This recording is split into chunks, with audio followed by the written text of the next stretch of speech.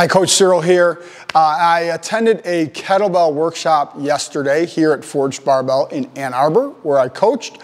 And it was by Ken Blackburn, who's an expert kettlebell sport coach. He's got a facility in Fenton. If you can attend any of his seminars, I highly recommend it. And I just wanted to record some of the things that I learned that I didn't know or I kind of knew, but that were re-enhanced for me. And I've been doing kettlebells a long time, and I've had some pretty good coaching in it, but nothing to the level that Ken taught us. And I wanted to record what I learned, some of the things I learned, so that I can remember them and so that my athletes can remember them as well. First of all, so kettlebell, you don't know, this is a kettlebell, and kettlebell is a hip hinge movement.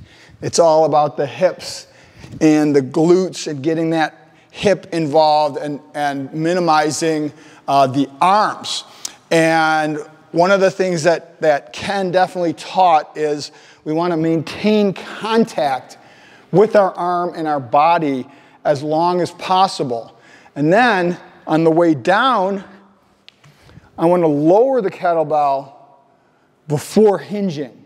All right, so I'm almost coming and making contact before getting that hinge in, and I want to maintain contact because the object is to push my arm and the kettlebell away and then let it drop before doing the hip hinge. What I used to do and what a lot of people do is they start hinging at the same time the kettlebell is dropping. It's going to make you more tired. It's going to make have more stress on your shoulders. So I thought that was a really excellent tip that I learned that I will pass on to my athletes. And again, so that is maintaining contact all the way to the top of your arm and not just your wrists and your inner thighs, so you can get even more explosiveness and push that kettlebell away without using your smaller muscles.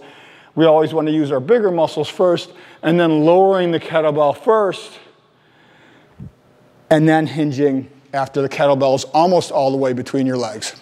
Hope that helps, and keep training.